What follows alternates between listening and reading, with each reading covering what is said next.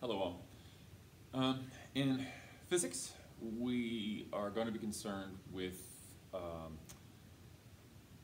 physical phenomena, and we're also going to be concerned with the math that describes that physical phenomenon.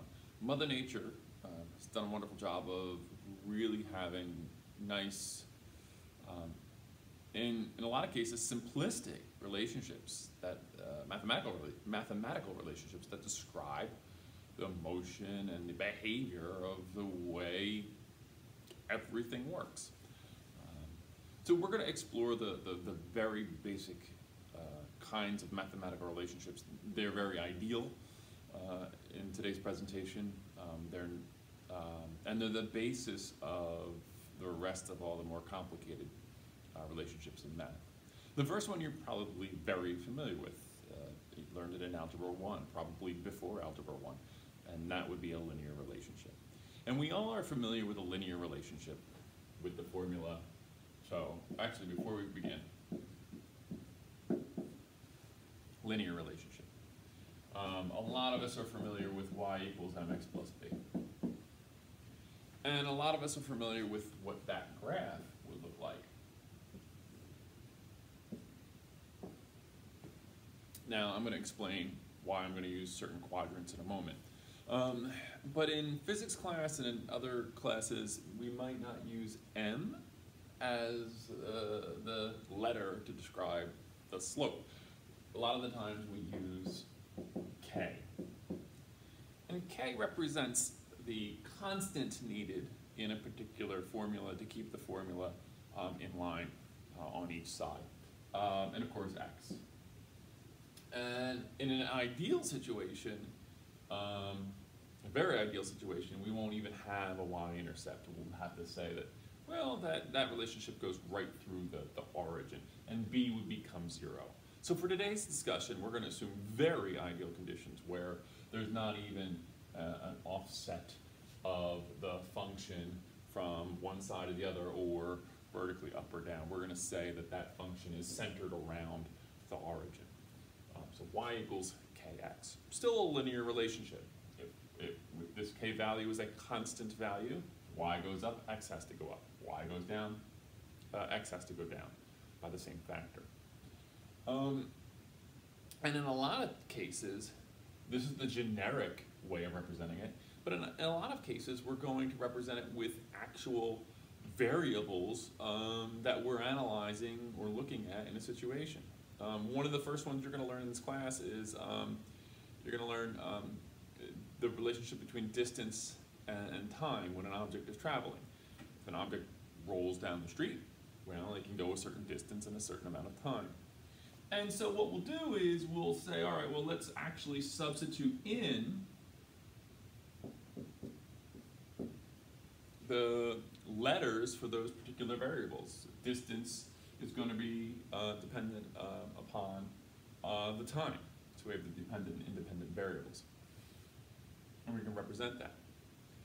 If we have data, whether it be table or graph form, we can read that data and determine even more information about the linear relationship.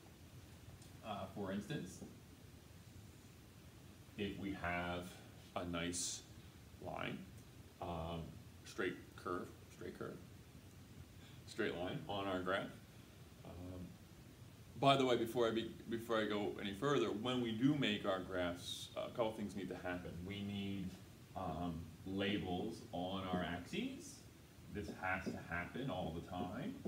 And we need a title for our graph. And it can be as simple as, d versus t, distance versus time. You can make it a little fancier at times if you want, but that's good enough. If we happen to know a point on our graph, and I'm going to come up with some ridiculous numbers here just to show some other things. Let's say that we know 8.00 and 40.000. Okay, so that's our x and y coordinate there. I put a bunch of extra zeros because I'm playing with sig figs. Yes, it's ridiculous. Sorry, not sorry. So we know a point. And if we know a point, we can figure out the remainder of this particular formula. We can find out what is that k value actually worth. Because if we assume an ideal, a perfectly ideal relationship, a perfectly linear relationship, where the y-intercept is 0, I can take any known point and plug in the value for d and t and come up with k. Now, some of you are savvy and know that that's basically finding, in this particular case, the slope, right? Because slope, k, would be change in y over change in x, or change in d over change in t. Of course, that's assuming that 0, 0 would be the other point, and you'd be finding the slope of that triangle. So, if we plug in those values, we're effectively finding slope in this particular case. So let's plug it in. We're going to put 40.000 here, k, 8.00 here, and we're going to solve this. And if we solve it, well, 40 divided by 8 is 5, but I'm playing with ridiculous significant figures here, so it would be 5.00. Sig figs need to stick here, even when we're finding the constant. What also needs to stick here is the units. This k value needs units to make the formula dimensionally valid. And those units are going to come literally from the y and x, the dependent and independent values. Well, if d is in meters and t is in seconds, that's going to make this meters per second.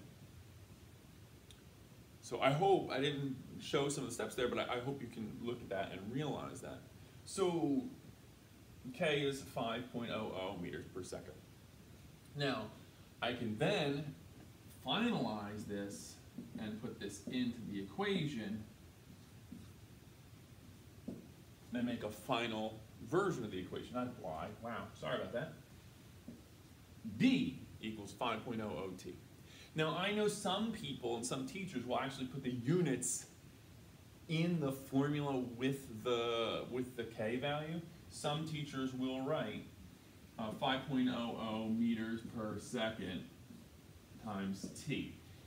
I find that confusing because it's just too much letters in the formula, especially when the formulas get more complicated, to have the units in with the variables. So I don't do that. I just need you to keep in mind that that k value does have units. And write that value in. Except I haven't had enough coffee because that is not what I want to write. That's what I want to write. Sorry. There's our finalized version of this particular formula. So this is linear equations, fleshing them out. And realize that this linear equation and this graph, they do have physical meaning. This is how much this object is moving per second, which you might know already, and we're going to learn very quickly in the next couple of days, is the beginning of speed. How fast is the object traveling? And you know, in these particular graphs, especially speed graphs, you know, if you have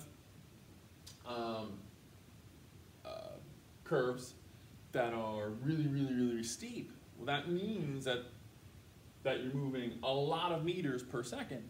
That means you're probably moving pretty fast. If you happen to see one of these graphs where the slope of the line is slow or a small value, well, that means you're not moving a lot of meters per second. So you're moving kind of slow. So these are not just to be thought of as just algebra and math exercises. These do have physical meaning, and they can be interpreted. And as we progress through the year, that'll become more evident. But I want you to keep that in mind as we move forward. All right, thanks. We're going to do the next relationship in a minute. All right. So right now we're going to do an inverse relationship. An inverse relationship has the form of y equals k times 1 over x, which is kind of dumb. We can just say y equals k over x. K is your constant. That's what we're going to need to figure out to see what value makes the y and x connect. If y goes up, x has got to go down, and vice versa, inverse. And the graph shape typically looks like that. And again, this is an ideal version where we don't have the graph shifting up, down, or side to side. Again, if we want, we can say that, this represents or graphs like this represent physical meaning. And if you remember from chemistry, ideal gases can have a relationship where volume and pressure are inverse. And again, we can try to determine if we get information from a table or a graph, we can take information and try to determine that K value and then find the final form of the formula. We're going to use a ridiculous value here again. And again, this is for the sake of arguing sig figs. We're going to say we're going to use a value of 2.00000, and we're going to say we're going to use a value of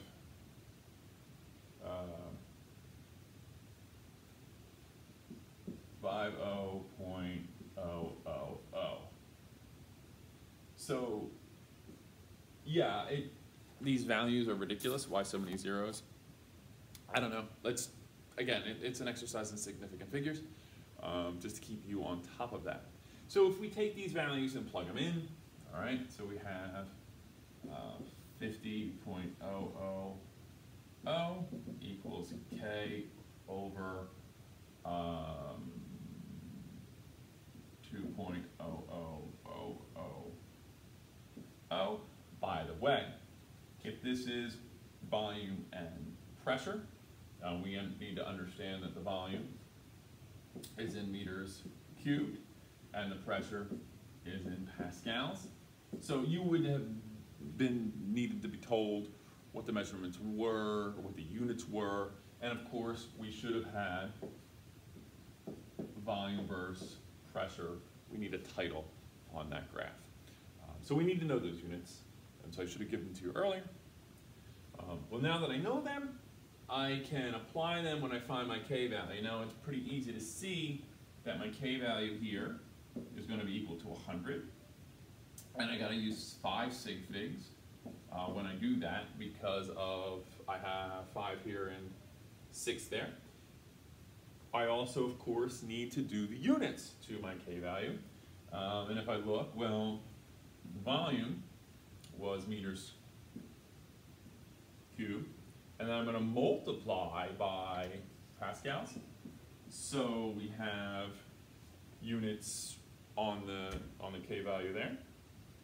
And then, of course, I can finish up the equation. We can say V equals 100.00 divided by P. And there we go. Thank you.